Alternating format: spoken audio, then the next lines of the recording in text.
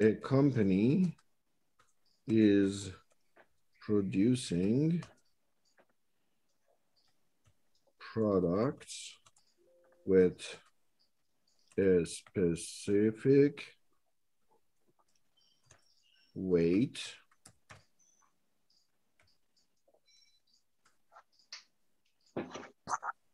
every day.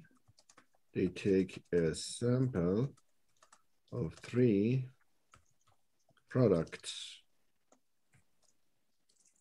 The question is this process in control?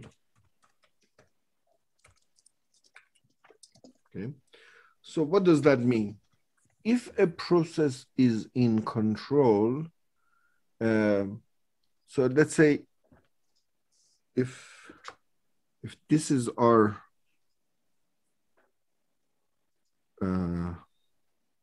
let's say this is y-axis and this is x-axis. X-axis is time and y-axis is our measurement. If the process is in control and this is the target, let's say they are producing bags of chips, 500 grams is the target. If the process is in control, is it possible that they produce a bag of chips that is more than 500 grams? Yep. Is this process that the average of 3 bags of chips may be less than 500 grams? Yep.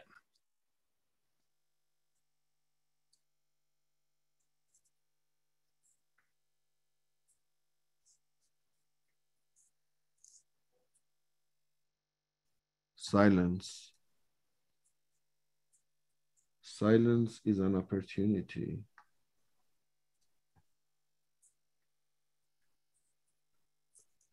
Anyone?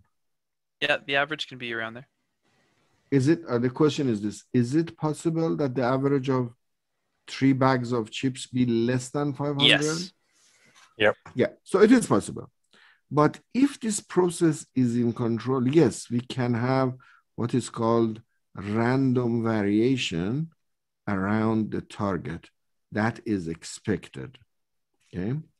But if we observe that the average of 3 bags of chips, this at time Tn is this, and at time Tn plus 1 is this, and this is happening. Still, it is random variation, but then we don't consider this a process that is in control. That is the whole idea of the statistical process control. So these variations are statistically expected. We are not expecting a deterministic world that rotates or randomized around our Taguchi target. We are realist people. But sometimes these random variations are the result of, a natural variation of the phenomena that cannot be attributed to any specific cause, like the change of temperature. Things in the world are not deterministic. But then sometimes at some specific point, from some specific point on, you see a drift in that random variation. And this is what we want to detect. This is our whole goal. So in this company, every day they're taking a sample of 3 products, but they want to see if on average, these variations are stable, in one word, we can say, or they are drifting, and we can identify there is a specific cause at some point leading to the process to change, and that change cannot be attributed to random variation anymore, and that is how we control our process. If we detect a variation that is not, can be detected that it is not random, then that's the time that we have to shut down the process and do the corrective action. Similar to the situation in a Six Sigma process when there is a mistake and then we, goes out of 4.5 standard deviations and we stop the process to correct it. Similar is here. So notice that in a statistical process control, this chapter 16, everything is out of control limit, not a specification limits. And we are talking about inside the company. The customers are still happy. We draw the control limits based on the variations that are acceptable for us, not for customers. So we are assuming that what we are discussing is still within the expectations of the customer, but we want to do corrective action before any unhappy customer is generated. So if this is weight, just I want to draw your attention, because in this chapter, we will talk about 3 different statistical process methods, or 4, and the decision that we make is based on the type of variable that we have. In this case, we have weight. It can be time, it can be length. These type of variables are continuous variables. And when continuous variables are involved, when we have a sample, we can find their average. So if this is a weight, this is a weight, this is a weight, we can find the weight of the average weight of that sample. 3 items are in the sample. We can find the average of the first sample. Then we can compare it with the average of the second sample, and so forth. So let's do that. You see, it's very simple. The average of these 3 cells, and then we copy that formula to all of the future cells. And notice that if you make your column a little smaller, then the decimal points don't show up. If you change your font to a smaller size, or if you increase the width of your columns, then you will see more decimal points. It doesn't matter. As long as you use the right formula, these numbers are kept in Excel with many, many decimal places. Good. So how about we call this Xbar? This is the average of a sample. You remember that we use mu for the average of the population, and we use Xbar in our statistics course as the average of the sample, right?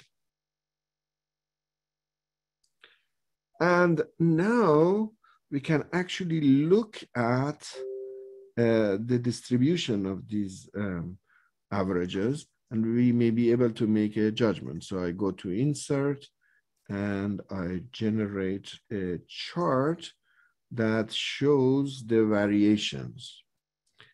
What do you think about this process? Is this in control? Do you think that these variations are random, or you think at some point something has happened and a drift is observed? Starting to drift. After which point?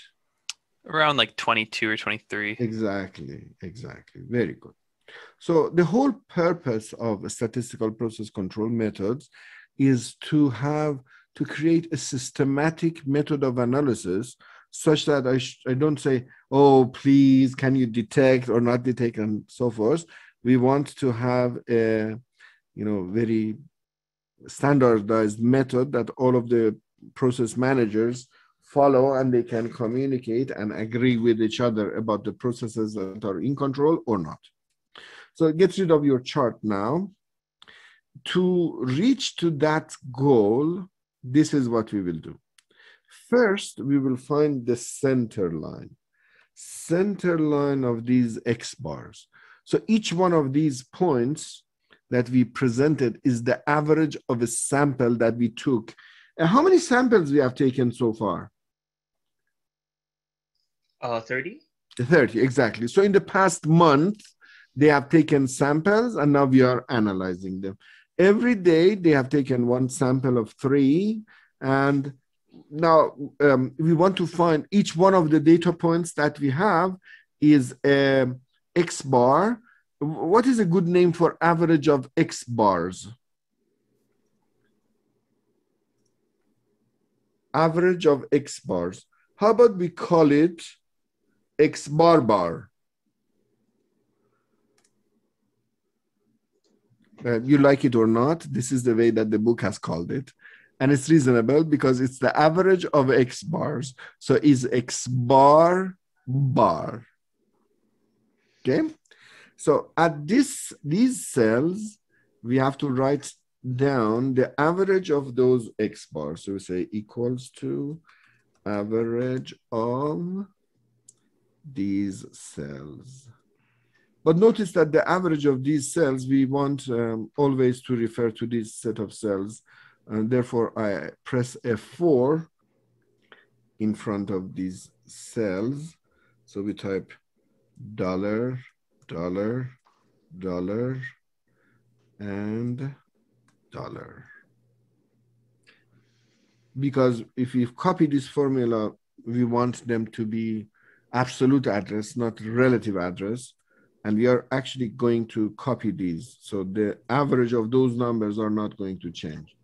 So this, sorry, not here. So this is X bar bar. And so as you can see, the average of set of numbers is always the same. It's not going to change. So now let's... Professor, and for putting, instead of putting $, we can also do F4, right? Yes, yes. Okay. And now we copy this and we select that and we insert a chart. This should give us a better understanding. So as one of your friends suggested, after point 22, we observe these variations are not random around the center line. All of them are on one side of the center line. So that is the definition of a shift. We have random variations around the green line all the time before 22, and suddenly after 22, all of the observations are on one side of that center line, and that's an indication of a shift that is not the result of random variation. When this is detected, regardless of the happiness of customer or not, you have to shut down your process. You have to do recalibration, find out what is going, you use the cause and effect chart, just find out what is wrong. And before anything that may make your customer unhappy, you have to detect and prevent this shift to continue. In a Six Sigma process, the control limits were at 4.5 standard deviations above the mean. In a system like this, that we are not promising any specific level of sigma, and we are just relying on detecting a shift for the upper control limit and lower control limit in the control department. We have two formulas. I write it here for you. The upper control limit is X bar bar plus A2 R bar. And the lower control limit is X bar bar minus A2 R bar. So if we want to find the upper, you will later realize why I'm doing this. If we want to show the upper control limit here and the lower control limit here, we have to find this. We have to go to upper control limit is equal to X bar bar plus, we have to add, we have to find out A2 and R bar. What are those two? Okay. A2 is a constant that comes from, again, experience of production control. To find out A2, the first column of Appendix B is N, and N is the sample size. Can you tell me in this story that we are working on my worksheet, what is the sample size in that production company? 3. Exactly. Don't ever use 30, because if up to today we have taken 30 samples. Tomorrow we'll take another sample and it would be 31. And the day after that would be 32. So this table is not referring to the number of samples or the number of days you have worked in this company. It is the sample size, which is a constant. And in this case, it is 3. So we are looking at row 3, and very easily we can find A2. So just tell me A2, and I'm going to type it. 1.023. 0, 2, 3. Is that right? Very good. So now we have to multiply it by the average range. What is the average range? We don't know it. Okay. So we have to find the range. So here, let's find a range. R. So what is the range of the first sample? Range is the distance 14. between, okay. How about, we have to write a formula because we want the range of all of these cells. So we write equals to the maximum of these 3 numbers minus the minimum of those 3 numbers. Come on. So maximum minus minimum, and we want the range of all of these samples. But does the formula say R or it says R bar? It says R bar. So actually the formula doesn't rely on the range of this sample. It relies on the average range of all of the samples. So that is called R bar. So let's find R bar. And R bar is the average of all of these ranges. And remember to put this for exactly. Sorry, Amir, can I see the formula for range after you're done with whatever you're doing? I just want to double check. Sure.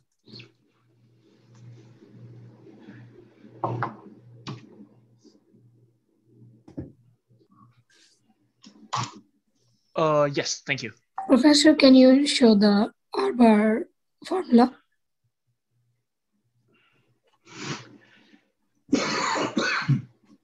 Oops.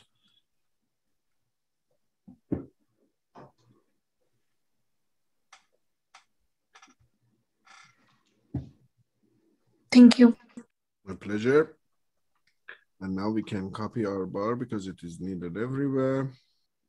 So now we have the R bar. So let's go back to our upper control limit. So upper control limit was Xbar plus A2 multiplied by R bar. And R bar is this guy. Good? Yep. Enter. And now this is our upper control limit. We can also do the lower control limit, which is X bar minus A2. It was 1.023 multiplied by R bar. And now we can copy this. Can you show the formula for UCL?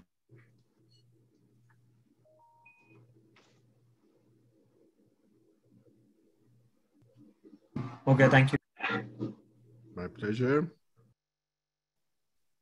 And notice that these are related. So what we want, these are all related to X bar. We found X bar. Maybe let me give it a color. So we have Xbar, then we have upper control limit and lower control limit around Xbar bar. And actually, I want to draw a diagram that presents these findings. So I go to Insert. And now, this process, we have some random variations. And fortunately, none of these variations are out of the control limits. So from the first principle point of view, we are happy that none of these points are out of control limits, but it is not good that the last points are on one side of the center line. So this is not good. And as many of you mentioned, this means that this process is not very much in control. It's actually, there is a shift. Now, to detect these kind of shifts, we don't want to argue and tell each other, oh, please accept that there is a shift or not, and these kind of things. You will see there are a number of principles that we have to follow. The title of the page is Interpreting Patterns in Control Charts. So this control chart that you are looking at on my screen right now is an example of the control charts that none of the observations are out of control limits. But when we look at the principles for analyzing these control charts, we see that maybe you highlighted. The first thing at the top of the page says, no points should be outside control limits. From that point of view, we are happy. But the other principle says that the points should be randomly spread around the center line and so forth. And detecting whether or not these are randomly spread around the center line or not needs a set of principles.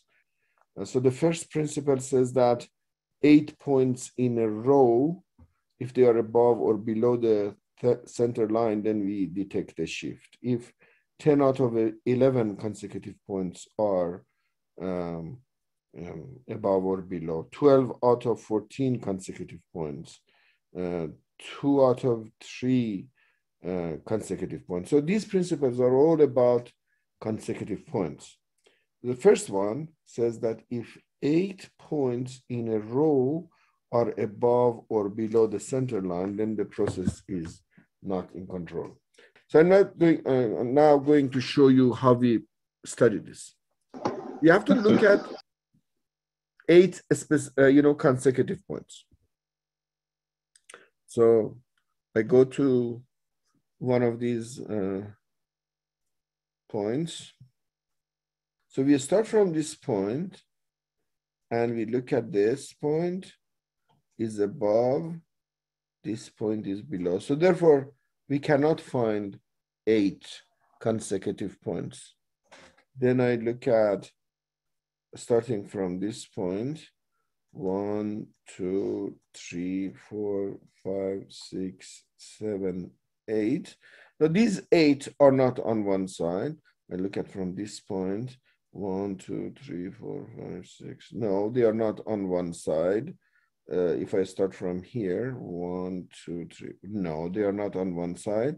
But if I start from here, 1, 2, 3, 4, 5, 6, 7, 8. Here you are.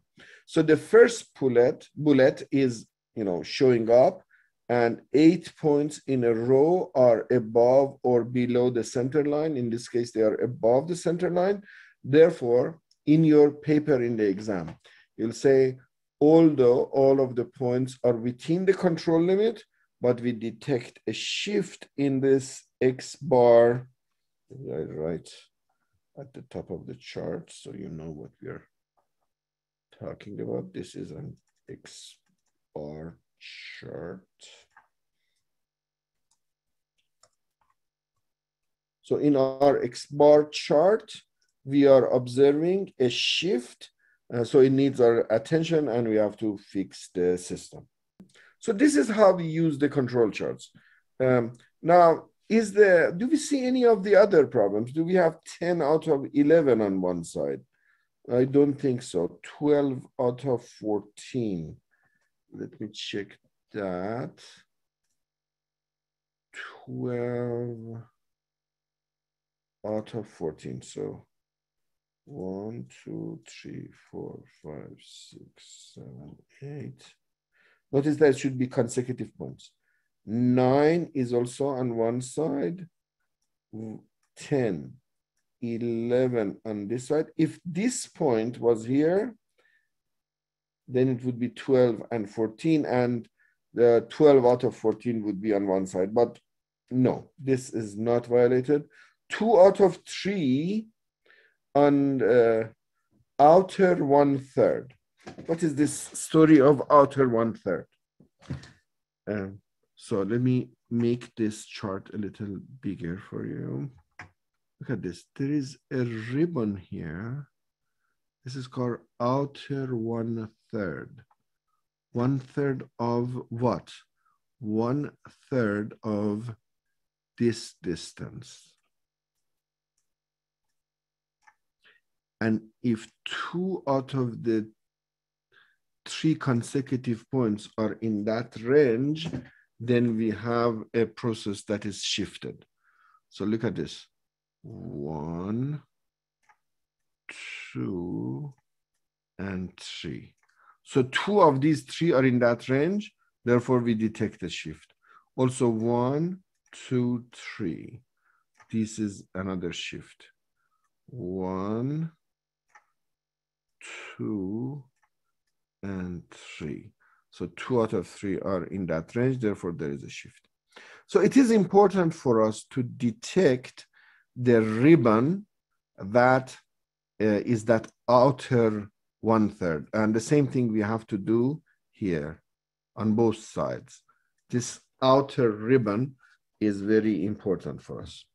So in our next class, what we will do is that we will use the same spreadsheet and we will draw these lines, because we have to be able to specifically find those thresholds and check if any of these points are in that tiny ribbon at close to the control limits. And if 2 out of 3 happens there, then we have a problem. If we want to find that ribbon at the outer 1/3, so we find the distance between upper control limit and the center line, call it U delta, and then we go from that 43, 1/3 of that U delta down, we get 39. Yeah, so look at this. Yeah. You have upper control limit and Xbar bar, right? Yeah. That distance, we call it delta. The distance between Xbar and Xbar bar. No, the distance between upper control limit and Xbar bar. Oh, okay. And then we call that U delta because we have another delta on this side. So this is also another delta. We call this one L delta. But U delta is upper control limit. Maybe I click on it so you see how it is calculated. Let me erase this. Yeah. So first calculate this U delta.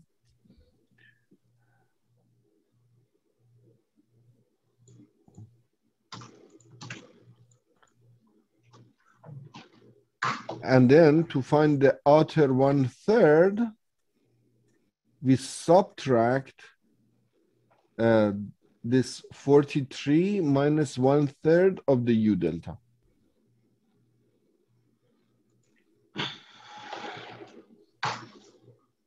Amir, are you able to go back to the U delta again? I just missed the. Sure. Thank you. Could we see the outer 1/3 again? Maybe, yes.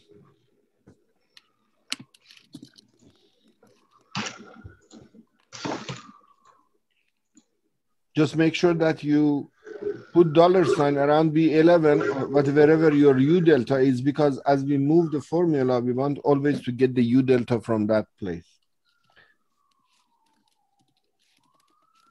How about I write the formula for delta Divided by 3. on the other side here. So this is U delta.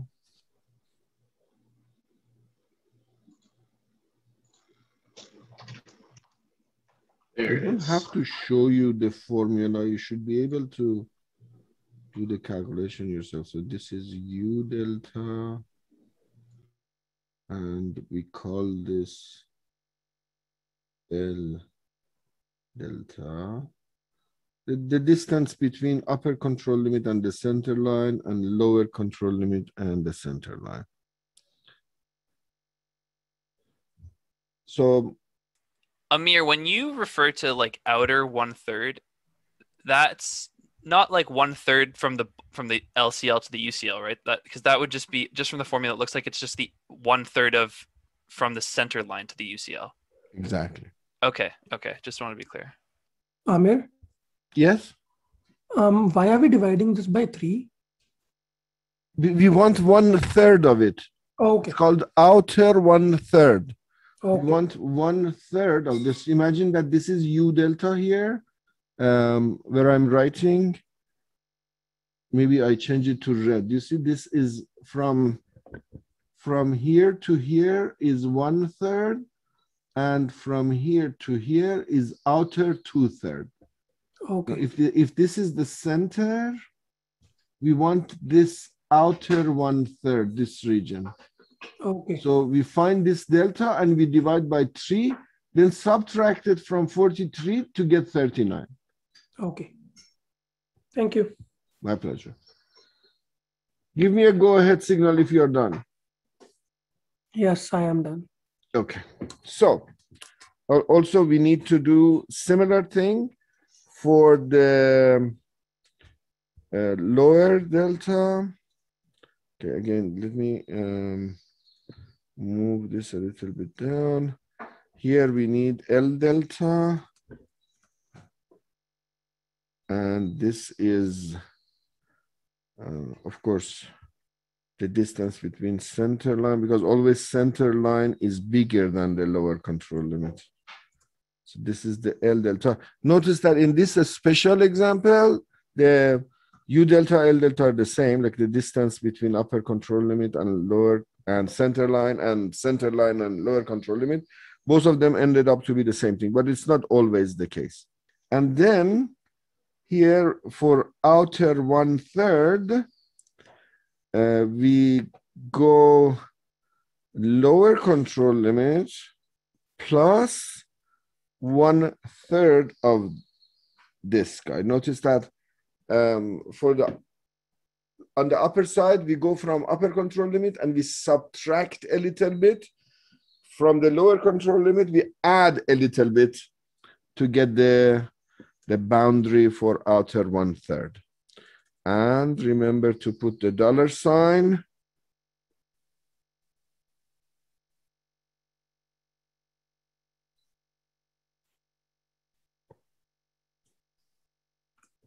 Then you can copy the formula. And then we need the outer 2/3. Outer 2/3. Again, from the upper control limit, we have to subtract 2/3 of this delta. So 2 times the delta over 3. And remember that we have to put the $signs. So you see the 1/3, and basically we are dividing this distance to 3 regions. So this is the, maybe I change the color so it becomes more obvious to you. This is the Amir, can you show me the outer 1/3? I'm just not getting the right number here. Yes, let me just highlight it so you have a better understanding of what's going on. So this is the upper control limit. This is the center line.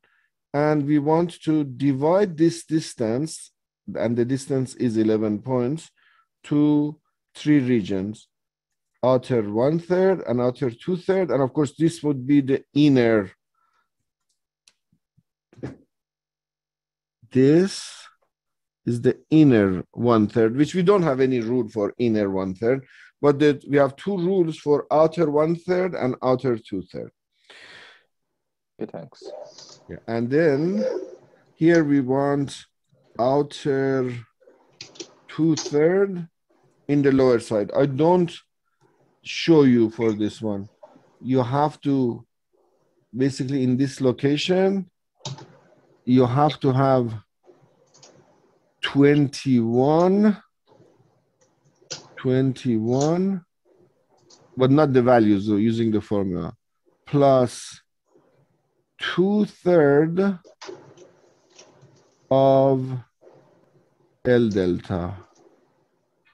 So you go from here, 2/3 of L delta, 1/3, and another 1/3 to reach to this point.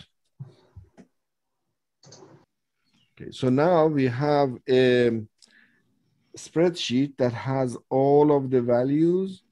We select this, including the Xbar, and we insert a chart. Do you see my screen?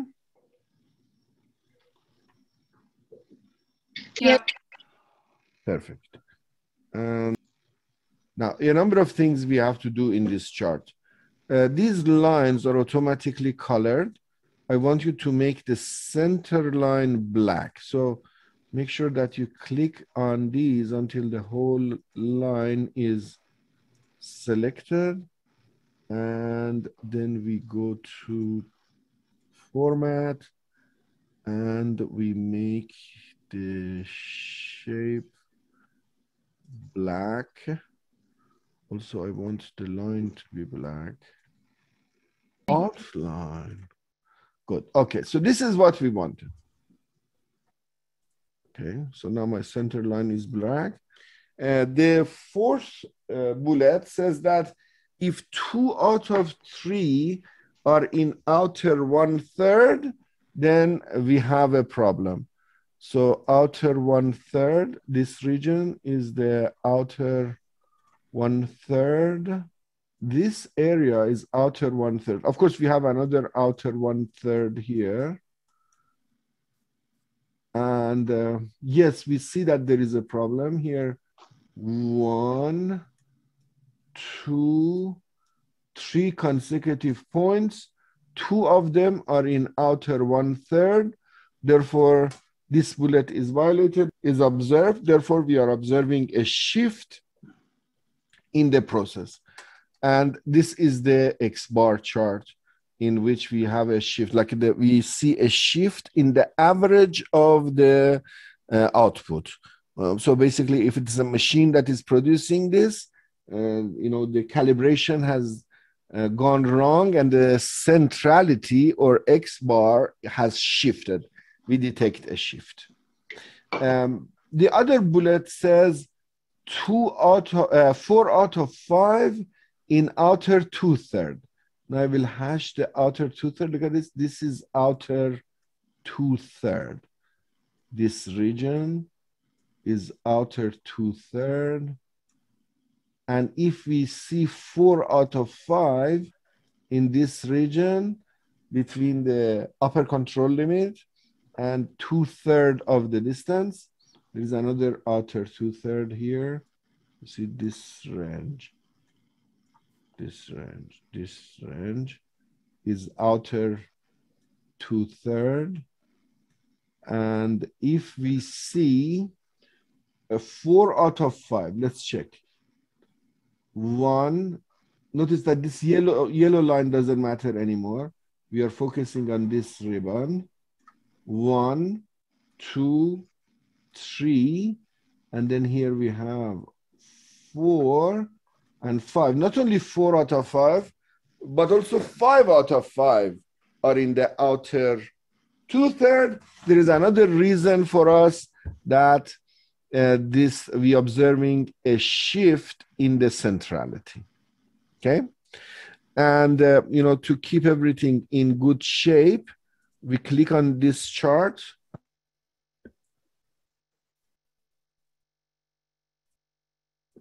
Stop. Yes, we click on the chart and we right click on the chart. We move it to a new sheet and we call it Xbar chart. Very good. So this is our Xbar chart and sheet 2. Let's move it to the left where we have our data. Let's rename it to data. So we have our data and we have our Xbar chart.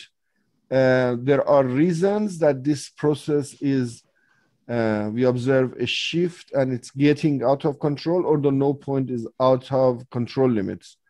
8 in a row are in the one side of the center line. 2 out of 3 are in outer 1/3, and 4 out of 5 are in outer 2/3. So there are 3 reasons that this Xbar chart is out of control.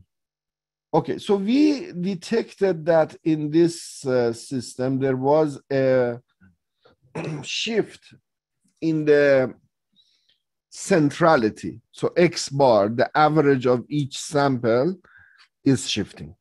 Now, the other thing that can happen is that sometimes the average is not shifting, but the variation around the average is shifting, like a vibration around the center line. Even if the center line doesn't shift, we don't want too much variation around the center line. So the goal of R chart and R bar that we rely on is that.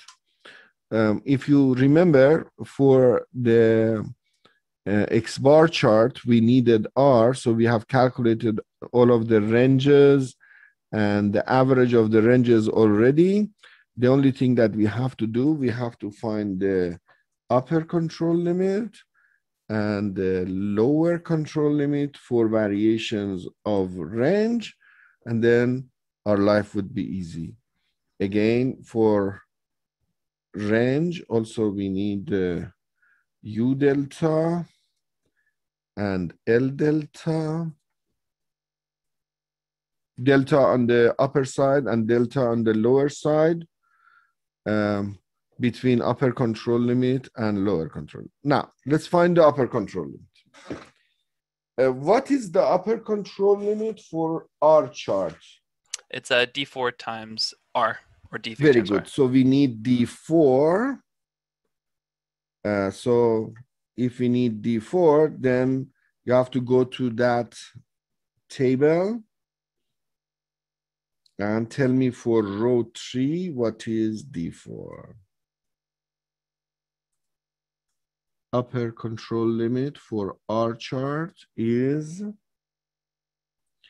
D4 R bar, and the lower control limit for R is D3 R bar.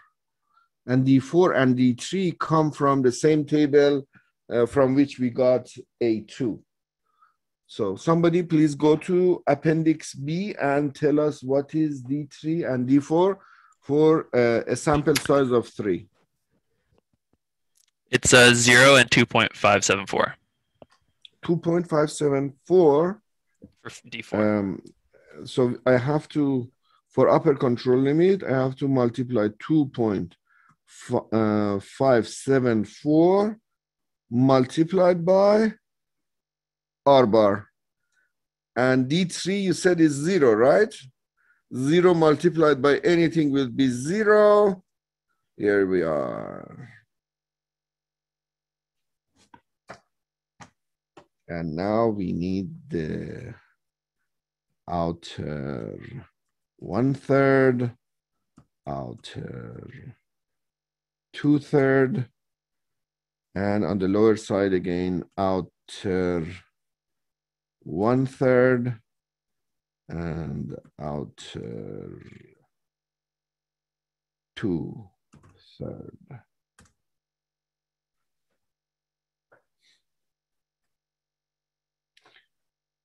U delta is the distance between upper control limit and the center line. L delta is the distance between center line and the lower control limit. And now outer 1/3 is, we have to go lower than upper control limit by 1/3 of this guy.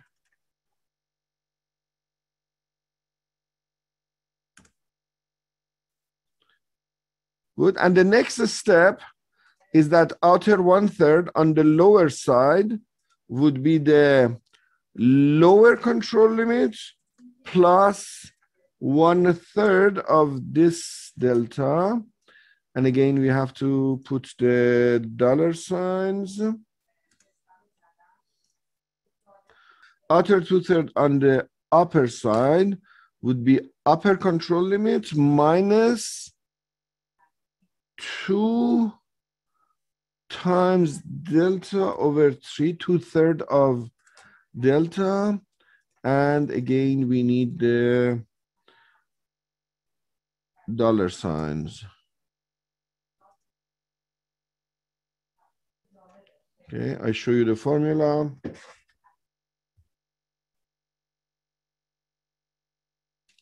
You know, if you have done everything right, when you start from upper control limit, do you see this row of numbers? 28, 22, 16, 11. So very nicely they go down. If you are doing things right, you see that these lines are going down and down and down. Now for outer 2/3, it is the lower control limit plus 2/3 of this delta on the lower side. And again, we make it absolute addressing. Okay. Now we can look at the variations. Notice that R range is a measure of how much variation we have in this sample, like 31, 42, 28. The range of the variations are here. So now we can look at how ranges are changing. Are they stable or not? Insert chart. And now you see why we do all of that labor. The U delta and L delta, they are not always the same. In this case, look at this. This is our center line. And our center line now is not really at the center of this diagram because this upper delta was much bigger than the lower delta. So now the question is R in control or not? Or we see a shift in variations. Now, the first rule of the set of bullets says 8 points in a row on one side. Okay, so let's call it, I write down the way that I expect you to write it in the exam here. So when I'm, how about we move it to another page? Okay, so we click on the chart and we move it to a new sheet called R chart. Now this is our R chart.